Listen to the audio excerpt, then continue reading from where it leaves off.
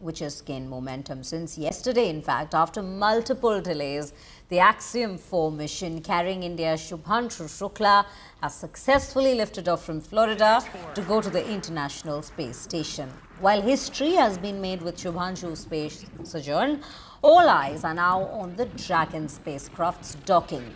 The docking will in fact be taking place on the Harmony module around 4:30 p.m. today. It will happen in 2 phases. As we know, the journey from the launch to docking will take roughly around 29 hours, and the 2-phase docking will be minimizing the misalignment and collision risk, and it also enables stable docking in microgravity. Now, it also supports safe automated operations without the crew's intervention required. Shubhanshu Shukla, who's the man in charge, will keep a keen eye on the trajectory and the movement of the space station for docking. Remember, the AX-4 quartet will spend about 2 weeks in space, where they will be conducting close to 60 science experiments, including experiments on edible microalgae in microgravity, speed sprouting for space nutrition, and muscle regeneration study.